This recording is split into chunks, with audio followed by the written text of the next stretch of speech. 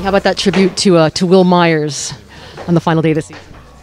That was awesome. I think he's been a lot to this organization, and obviously we would love to have him back, but we all know part of the business. So,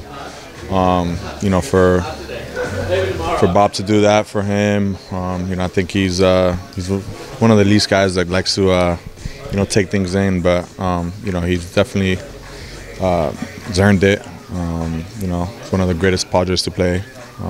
So for him to come out like that in the last game, and the fans giving that standing O, I think that's special. And I think he really appreciates that. He's a very unique cat. Not many guys like him. What kind of a teammate has he been all these years? I mean, he's been awesome, man. I mean, I think Wil's definitely one of the best teammates I've ever played with, and he's very loved in this clubhouse and respected as well. So he's been an impact for this organization, for a long time, and we're glad he's on our team, and still being able to go out there and compete in a postseason. So it's going to be fun.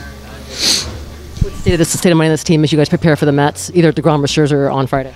I mean, just enjoy this off day tomorrow, and then regroup and turn our focus into winning baseball games. Whoever it is, we're going to be facing the best from now on, and we're gonna have to bring our A game, every single day. So just get ready to come out there and leave it on the field, on Friday.